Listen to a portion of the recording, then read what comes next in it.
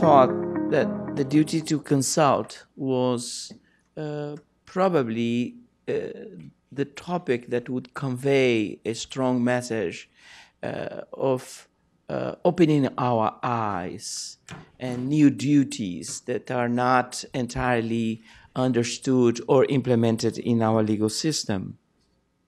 As you know, in many parts of the world, indigenous peoples are still denied the duty to inform. So they're not consulted because they're not informed. And this is even more fundamental.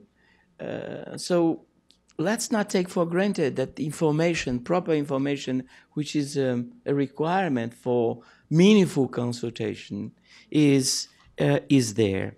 So I think with that extraordinary opening, we can now move to the environmental rule of law. We have set up very strict time limits. It's wonderful because judges love setting up time limits for others, but we are terrible in doing this with us, and especially on implementing those. That's why we have third parties implementing that, not judges. And so we started 10 minutes late because we couldn't find our room. And my suggestion is that we begin immediately. And I will pass the microphone to the two co-chairs. And Andy Raine promised to be the toughest. I don't know if Justice Suntariya, she's always smiling, but she can be very tough too. So impose all your strict control on all of us. Honorable Justices, Professors, distinguished guests, ladies and gentlemen, we are so proud to... On? Already? Yeah, thank you. We do have translation, incidentally. We are so proud that we can have a forum this morning and talk about the most important topic for the world. So firstly, I would like to express our sincere thanks to the World Jurist Association. Let us celebrate the 60th anniversary of the association, and let us convey our great thanks to the host of this event, the side event, and the whole event. Our topic today is the peace through law.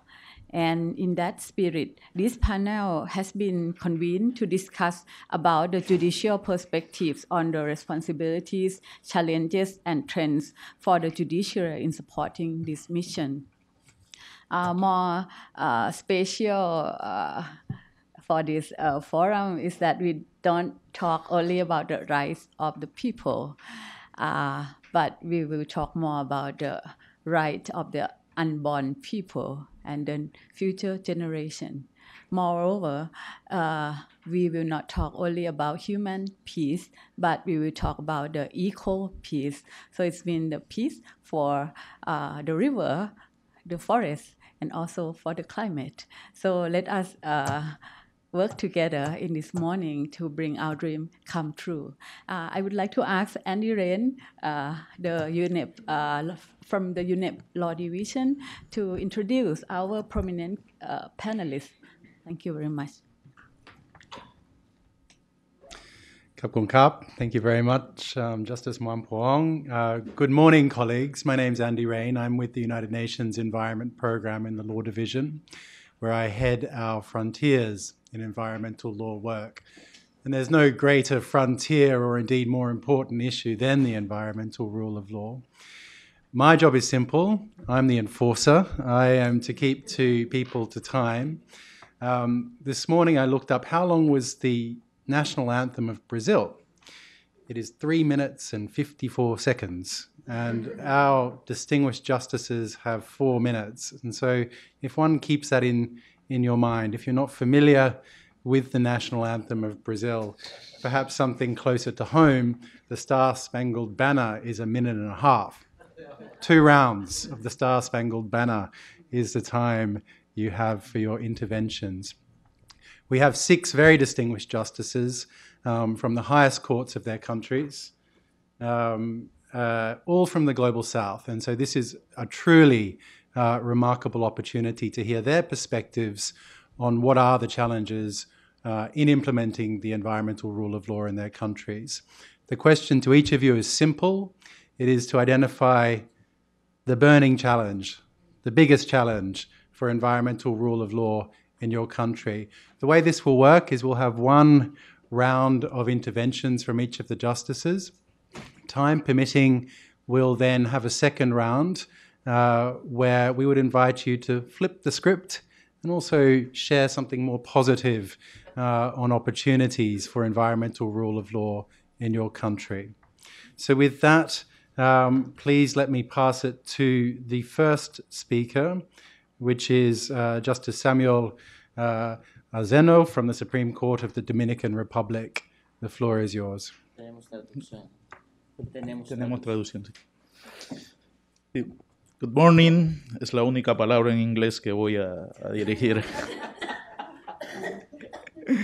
Quiero agradecer infinitamente la oportunidad que se me da de participar en este evento y lógicamente muchas gracias al honorable Antonio Benjamín por su invitación. Trataré resumidamente de establecer algunas particularidades del derecho procesal ambiental en comparación con algunas ramas clásicas del derecho procesal. El éxito de una demanda, de una acción en justicia, estará garantizada en la medida en que el reclamante cumpla con las reglas procedimentales establecidas. No solo se trata del fondo del derecho sustantivo, la forma inadecuada de reclamar el derecho puede hacerlo perder el derecho sustantivo y el daño ambiental, como todos sabemos, puede ser fatal para la actual y las futuras generaciones. En el caso de mi país, no existe una jurisdicción especializada para tratar los asuntos ambientales. Y todos sabemos que otras ramas importantes del derecho, con características muy especializadas, tienen componentes importantes en lo que es el derecho ambiental. Me refiero, por ejemplo, al derecho constitucional, el derecho administrativo, el derecho penal, el derecho civil, entre otros. Estas ramas tradicionales del derecho ya tienen establecidos sus propios principios procesales, mediante los cuales pretende asegurar la precisión y la fuerza en la aplicación de la ley correspondiente a su determinada especialidad. Y podemos asegurar que, entonces, desde esa perspectiva, el gran peligro se presenta cuando los actores en el sistema de administración de justicia tratan de darle el mismo tratamiento exclusivo y propio de su área a la solución de los conflictos ambientales. Desde esta perspectiva, por citar un ejemplo que le parecerá raro a algunos, un juez acostumbrado a juzgar en materia penal le sería muy difícil, aún conociendo la materia ambiental, desprenderse de un principio tan importante como lo es el indubio pro reo para dar paso al indubio pro natura.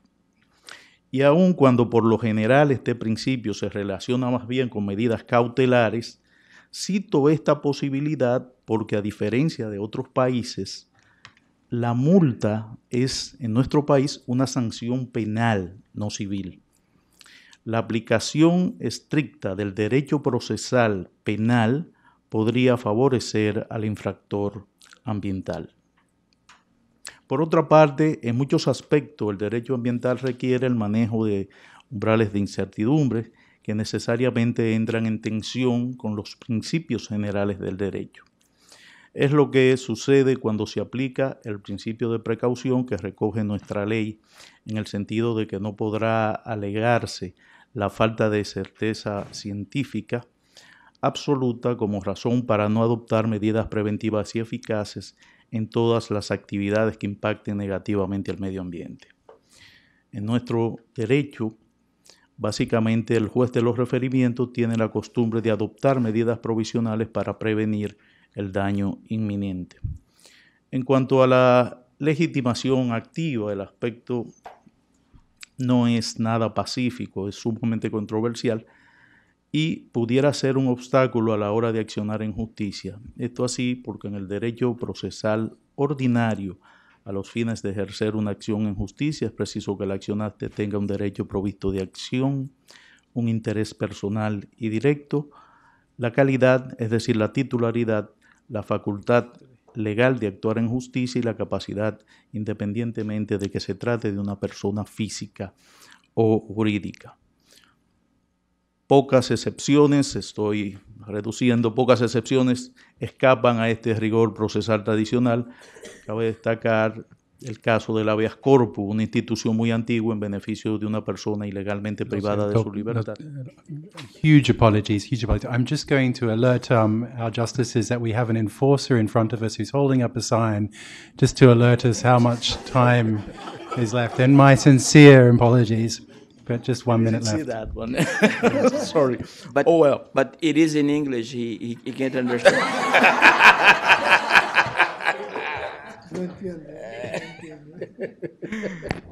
Pues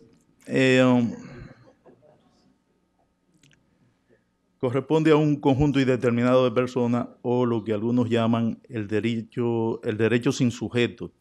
La clásica teoría del derecho procesal en la que existe un sujeto individual e identificable era una condición fundamental para la titularidad de la acción y esta se ve definitivamente alterada cuando hablamos de los derechos difusos. Paro aquí para evitar un... Thank you very, very much. And apologies for keeping to time, but time is against us. And our next speaker will keep that at the front of his brain as he addresses us. He needs no introduction. Justice Benjamin is the architect, some would say, of the environmental rule of law as a term, as a concept, and as a driving force. And we are honored to now pass the floor to you, Justice Benjamin. Well, many thanks. I do hope not to leave Professor Ishan. Is it? Oh, I'm sorry.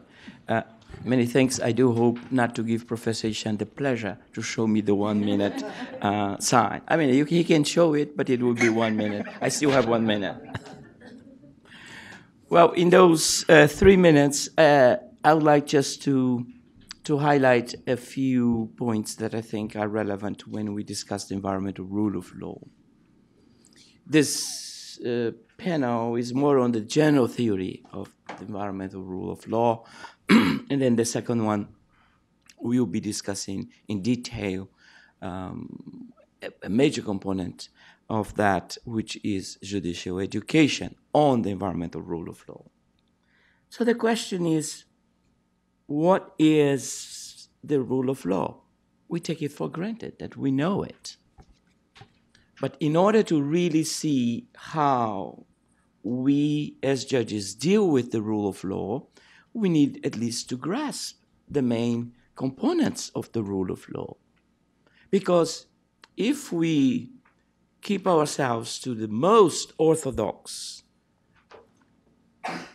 traditional perception of the rule of law, we are not going to be good judges in adjudicating environmental cases. So the traditional way is to say that the rule of law is about having good procedures. Due process is one of them, the principle of innocence, and we could go on and on. And also to stress that it's about law, but in fact it can be any law. And we know that in history we have had terrible regimes that had very strict, clear, enforced laws, but they were exactly the opposite of what we have in mind. So the second component of the rule of law It's about substance. And that's where the controversies begin. Is it part, and my answer to save time is positive, is it part of the rule of law that we have to have good laws? And what good laws are? Is the 1 minute already?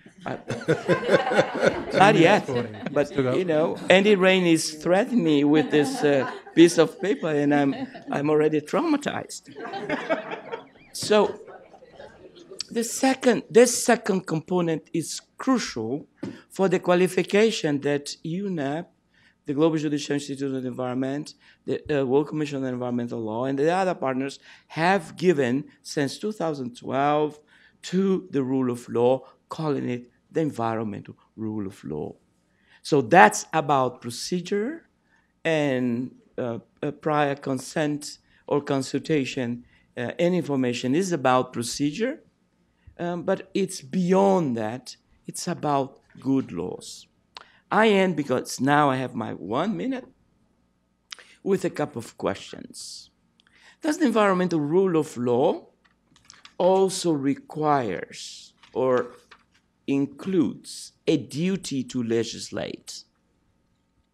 And some courts have said, yes, it does require a duty to legislate. And if this is not complied, judges have a role to play.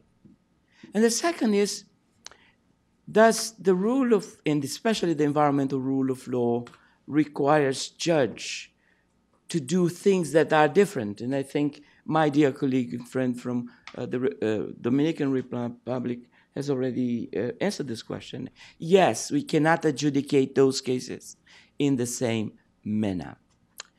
I stop here. I think I'm precisely within my time limit. Many thanks.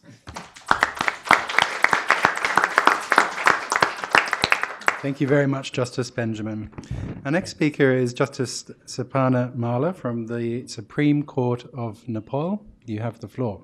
Good morning. Environmental law matters to each of us, and I think environmental rule of law is in our heart. For years in our region, we struggled to bring the law. Public interest litigation was quite instrumental in expanding the law in the absence of constitution, expand the rights in the absence of law, but it has also helped us to bring the law in place. Yes, law is critical, but having law is not enough. Unless environmental rule of law is strengthened, as Justice Antonio mentioned, it's very important. Otherwise, the right to environment will be unfulfilled. And the first global assessment of environmental rule of law has indicated there's an enforcement challenge. And yes, in the implementation of environmental law, we are facing multi-layers of challenges, that is in forms of horizontal, vertical, and judiciary has been playing critical role in transforming laws in the realization, but judiciary is itself facing difficulties in establishing harm, lacks research, evidence, connection with the science, trained personnel, lacks technical expertise and adequate financing. Implementation often suffers from inadequate coordination, overlapping rules, jurisdictional conflict, corruption within the regulatory body, and government agency has been undermining the implementation. Delays in legal proceeding is also affecting timely resolution of environmental disputes.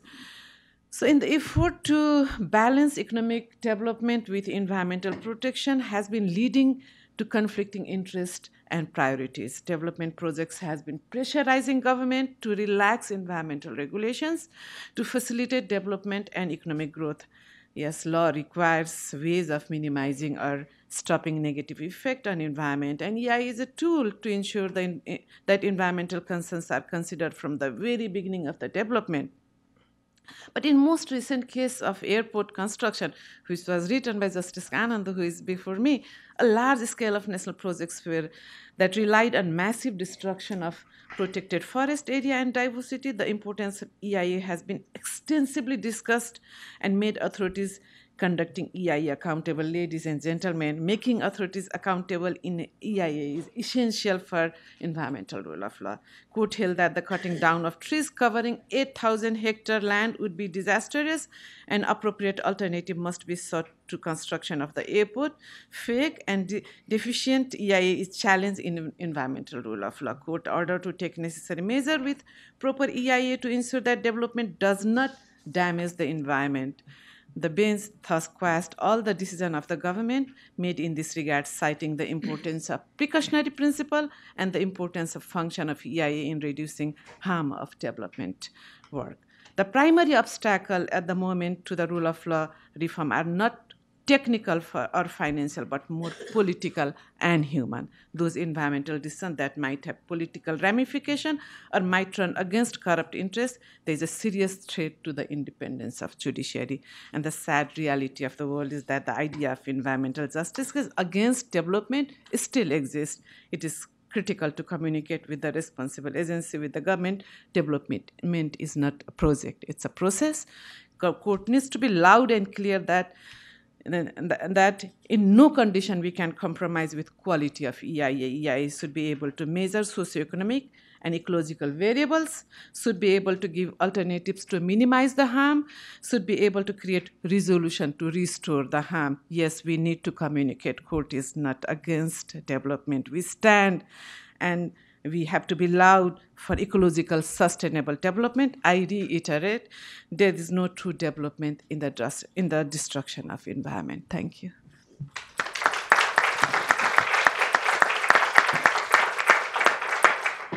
Many thanks, Justice Malla. Our next speaker is Justice Sergio Muñoz, former Chief Justice of the Supreme Court of Chile. And Justice Muñoz, you have the floor. Muchas gracias. Trataré de hablar rápido para aprovechar el tiempo. Primero fue identificar que existía una necesidad de regular especialmente el medio ambiente. Posteriormente surgió la necesidad de encontrar esas reglas y principios para proteger el medio ambiente o regularlo. Posteriormente fue plasmar en declaraciones, principios, luego normas nacionales e internacionales que protegieran este medio ambiente. El paso siguiente fue que los tribunales aplicaran estas reglas que se habían generado por los especialistas en relación con el medio ambiente. Hoy estamos en este estado, que los tribunales apliquen el medio ambiente, apliquen las normas medioambientales a los casos que se le presentan. Creo que ya hay legislación suficiente, tanto regular en cada uno de los estados, como el soft law en las declaraciones que se han hecho. En este momento estamos en una etapa decisiva que los jueces realmente cumplan la letra y el espíritu de la ley. Surge aquí como insumo indispensable el principio o los principios, las normas, cómo se orienta la aplicación del derecho. Y es así como se hablaba de aspectos sustanciales y aspectos procedimentales o procesales. En los aspectos sustanciales encontramos que ya no es una opción de la autoridad el cumplimiento de las normas medioambientales.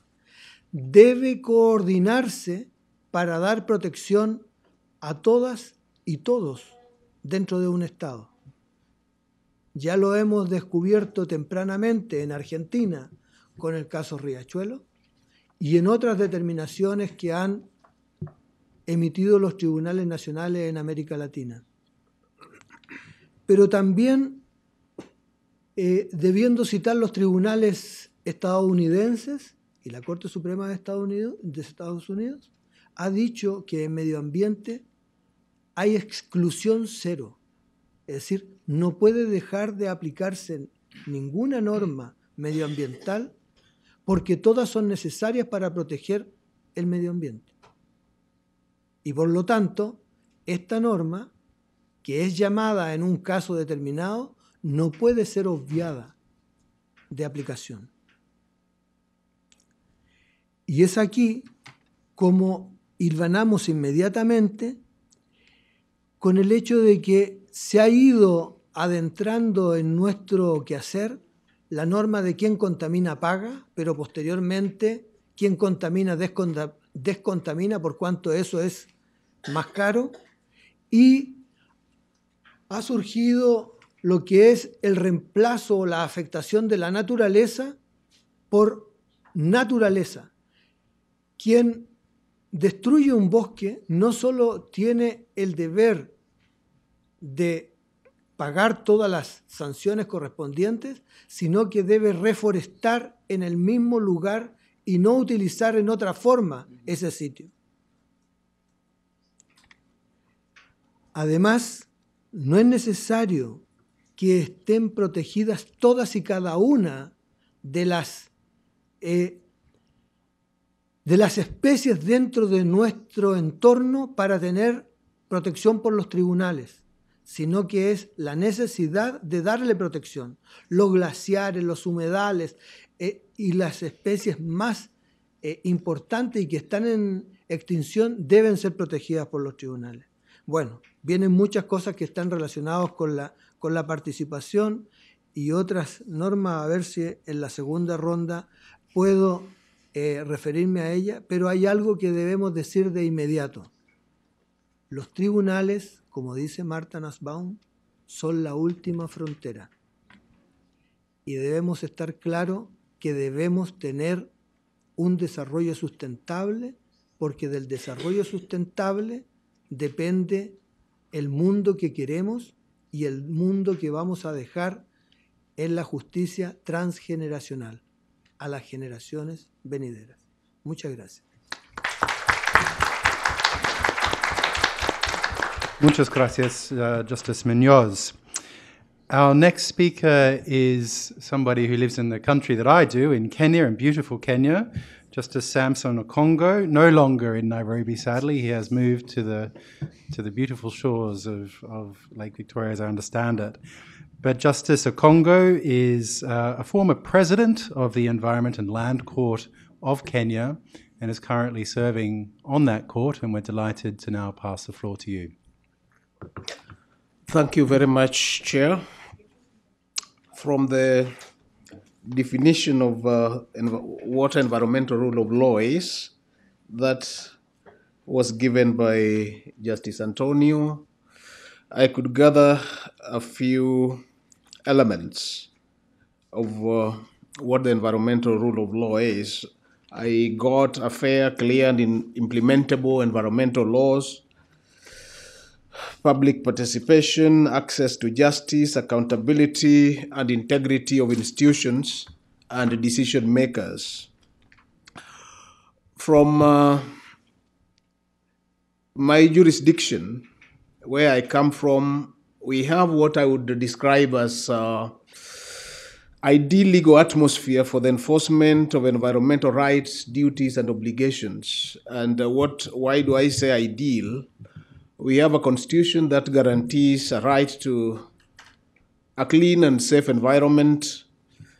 We have a constitution that gives standing to anyone in the enforcement of a right to a clean and safe environment. We have a framework law on environmental management and coordination, in addition to other many sectoral laws. We also have a constitution that makes all treaties and conventions on environmental law, to which Kenya is a signatory, and general rules of international law part of the Kenyan law.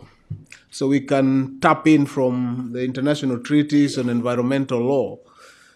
We also have a specialized court, that is the Environment and Land Court, that deals with mainly environment and land disputes. In addition to that, in addition to a specialized court, we have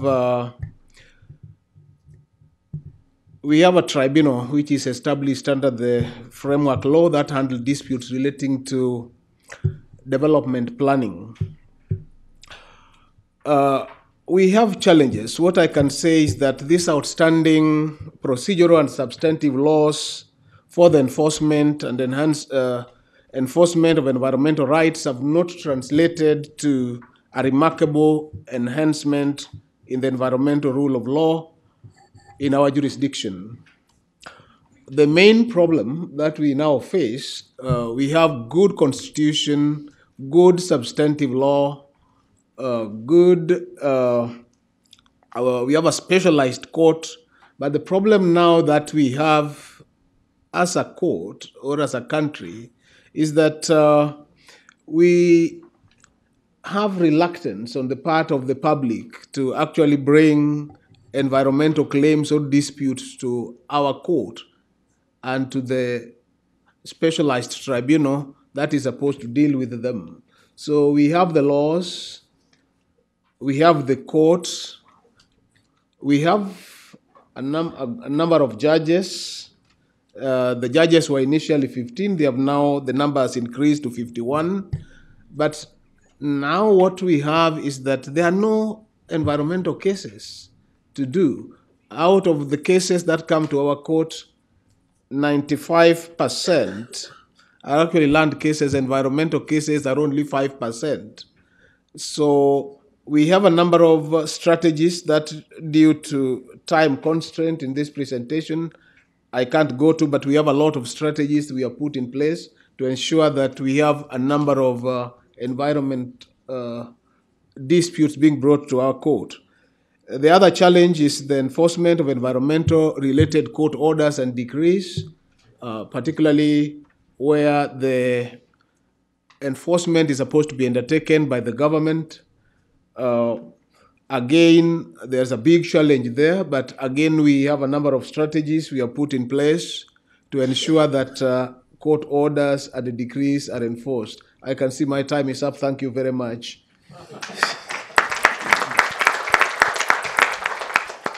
I'm very impressed with this judicial discipline. This is very impressive. Our final speaker in this first round is just to my left, Justice Maria Singh, who is the newest member of the Supreme Court of the Philippines, but a judge with a long and deep bench of history and experience, 22 years as a judge. Justice Singh, please, over to you. Thank you very much, Andy, and good morning to everyone. I see that the cross-cutting issue among all of these jurisdictions is the gap in enforcement and application. And I will just add one thing to that, compliance. So we ask ourselves, earlier, Justice Kennedy of the United States Supreme Court said, it seems that many people notice, but very few people care. And so I ask, why is there no sense of urgency? Why is it even among us judges, it's only the judges who handle environmental cases who really feel passionate about it? If it's really a crisis, why isn't everybody afraid? Why is it only us? Here in this room today, why are there only so few of us? So why? And then the bigger question also is, why are cases not being filed? Or if cases are filed, why do they not succeed? If they succeed, why is there no reparation or restoration? Why is this the common scenario in most of our countries? And the other big question is there really a deterrent effect? Do we feel a deterrent effect to all these laws that we have? And so in my studies, I attribute it to two big things. But first, we ask ourselves, we have the laws, but why are the laws not enough? The first thing I want to mention is the lack of consciousness or awareness among the general citizenry. Why don't they comply with the laws? Simply, they are unaware that there are certain duties and responsibilities on their part. The very simple part of not polluting their environment, not throwing their trash in our bodies of water, or the slash and burn. these things are fundamental to their consciousness. They do these things because they are simply unaware that these things should not be done because they have terrible consequences. President Iraja earlier referred to the heat wave. We see the people on television being interviewed about how it is now to be in Rome. And yet, it's just something that they encounter during this trip. It's not something that will change their lifestyle at all. Because of the lack of consciousness of their rights and their duties. That is also contributory to the lack of cases being filed in courts. And then the second one, which I think is a big issue, at least for my jurisdiction, is the fragmentation in the implementation and application. You have several agencies or offices of the government that are involved in implementation and application of the laws, but they do not communicate with each other. They each focus on their respective jurisdictions or authorities. They do not talk to each other. There is inefficiency, there is duplication, there is a wastage of government resources. But worst of all is that what the judge is expecting to see in the evidence is not what the law enforcers build up. It's not also what the prosecutors present. So the simple answer to that is communication. Adopt the sector approach, which we are trying in our jurisdiction. The trainings are done as a sector. We don't train the judges alone. We train the judges together with the law enforcers and the prosecutors. The law enforcers and the prosecutors build up the cases together. And the most important aspect, the community is part of all of it. When the community is conscious, once the community is aware of what can be done and what should not be done, the community will be our first line, our frontliners in saying this should stop, and they go to the authorities and say this is being done, it should be put to a stop. So I'll stop here because I'm beside the two enforcers. I might be. Singh, thank you so much. In our notes, it says we're to summarize it, but I think you, in your intervention, have really hit the absolute crucial issue and the challenge before all of us, and all of the interventions pointed to this disconnect between laws on the books and the reality on the ground. But that is indeed the opportunity of environmental rule of law. And with that, I'd like to now open it up for a quick round of reflections and additional comments. Looking at the time, it's now 11:30. This is due to end at 11:45. So we do have 10 minutes or so for a second round of comments and reflections. I'm going to look across the line to see who would like to put their hand up first, and I can see our Justice from Nepal. And maybe Please. for Justice Malla, I would like to reflect my view. So I think you all try hard to develop your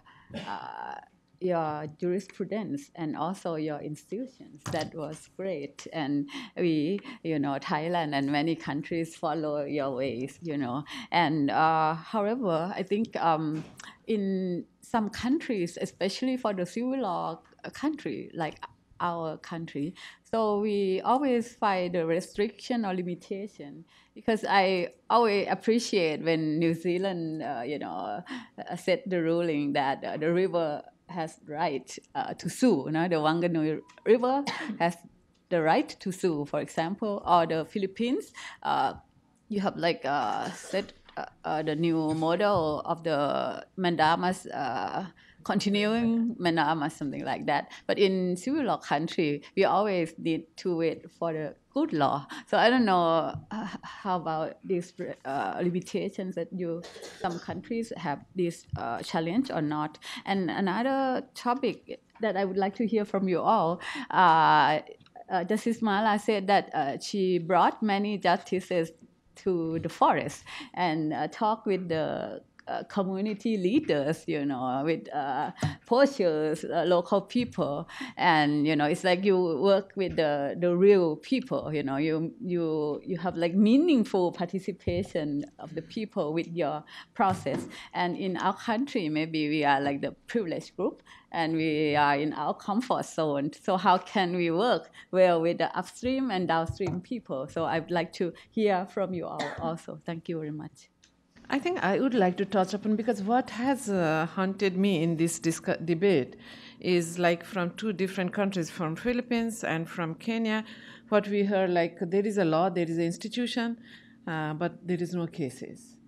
And that and in Nepal, we have a large number of cases, and we have a huge backlog even with environmental related cases, issues. So what helped us to bring the cases, the public interest litigation, and opening up locus standi to anyone who have a substantial nexus and relation to the issues. So that is one thing I think very important. And second is information, like Justice Singh mentioned, like sharing the information about available law, about right, about remedies is critical. So how to empower the right holder is equally important. And my third intervention is, because we were supposed to talk about the positive things also, and what has been helping in Nepal, because we are not only confronting with implementation of law in judiciary, but we are also confronting with implementation of our own judgment, especially in relation to environmental justice. So one strategy which we have been using at the moment is contempt of court. And it has really been helpful. I have no time to go into detail, but it has been able to bring the implementation strategy, and it has also been able to bring due diligence in our previous cases. Thank you. Thank you, Justice Malla. I have requests from the floor from two of our justices, from Antonio Benjamin, Justice Antonio Benjamin, and also from Justice Arzeno. Justice Benjamin, can I pass to you first, and then to Justice Arzeno, if that's okay? Well, thank you. I think this was a fantastic round of presentations. And in my first round, I mentioned to you, just reminded you of the two main pillars of the rule of law and the environmental rule of law, the more traditional one, the procedural, and then this whole universe of the substance of the rule of law. But in my view, there are two more pillars, and very, very critical for the environmental rule of law. And one is implementation, enforcement. Because in other areas of law, contract law, torts, etc., we can have the two pillars, and that's fine if no cases come, if the law is not used, but not in the environmental rule of law. So this is the third pillar, in my view, and I have written about it. And the fourth pillar is about measurement. And I don't know if Michel Prier is here. Somewhere he is, or at least he was here. So we, in the environmental rule of law, need to permanently measure the results of judicial implementation, of administrative implementation. Otherwise, it will be just law. And I end with two comments that I heard in the opening. My brother Igreja said, silence today is complicity.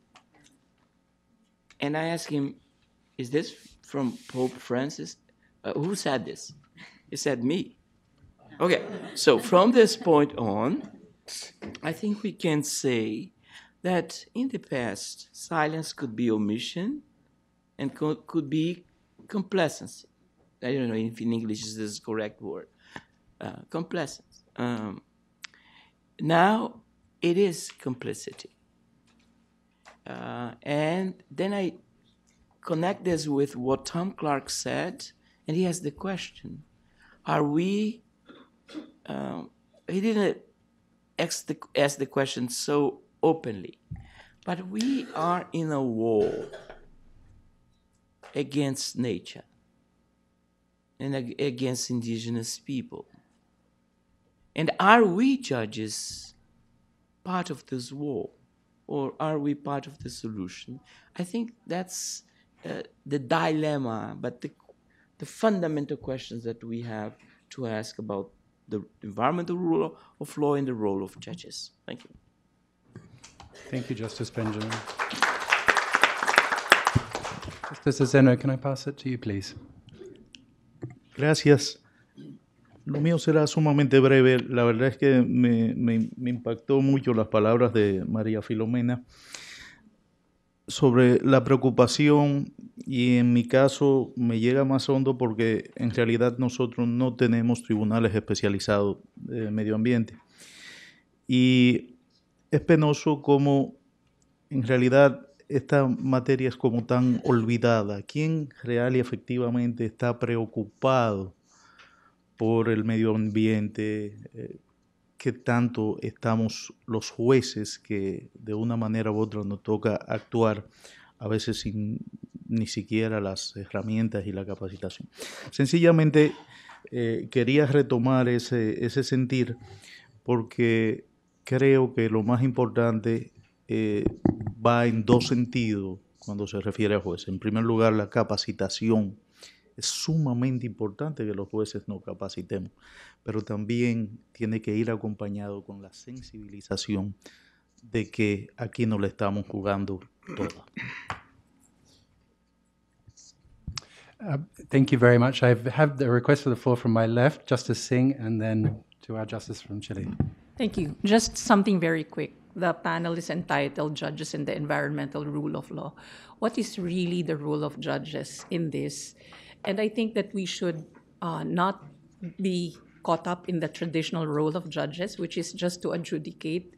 We have to be more involved in this because we are the ones who understand, we are the ones who have the knowledge and the skills, but also the urgency of the situation. We are the ones who are in the best position to communicate this. So like what we're doing now, what Justice Benjamin has been doing, putting things together so that we can spread the word, spread the knowledge. That is something that judges do not traditionally do. And if we do it in the normal place, which is in law schools. We teach law students, but we can teach other people who do not want to be lawyers. We can go down and teach the community how they can be a big part of this. And so I think that we have to start moving out of our comfort zone, as mentioned by Justice Suntariya. We have to start thinking of our job in a different way. Thank you. Thank you, Justice Singh. Justice Muñoz. Tres ideas solamente. Lo primero es que debemos encauzarnos en nuestro quehacer para entender que la naturaleza ya no es un objeto de derecho, sino que es un sujeto de derecho. En segundo lugar, debemos evitar la proliferación de acciones judiciales que sean antagónicas para proteger el medio ambiente, pero hay que tener en claro que las acciones de tutela constitucional siempre serán procedentes para detener lo que es la afectación del medio ambiente. Y por último, que un desarrollo sustentable no se opone a los proyectos de inversión, sino que lo único que buscan es encauzar que estos proyectos de inversión respeten la naturaleza. Yo creo que no hay que ver como un aspecto que se está haciendo fuego entre él, sino que tienen que ir de la mano. Y el desarrollo también es bueno, como también es bueno preservar la naturaleza.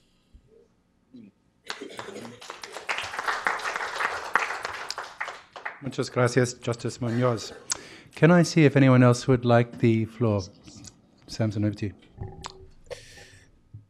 Thank you, Chair. The only thing I want to add is that as judges, we must be very innovative when it comes to enforcement of our orders and decrees.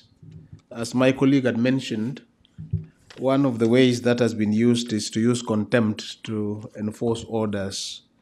But what we have found useful in our jurisdiction is what I would call structural interdicts, whereby once you deliver judgment on an environmental matter that need to be enforced, like we have had a case of lead poisoning of a very large area, and we made an order for environmental restoration.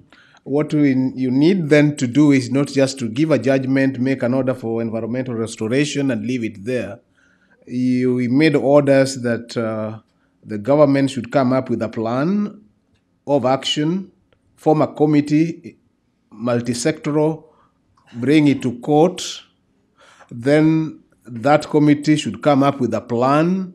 Then it is graduated until such a time that the cleaning is actually done.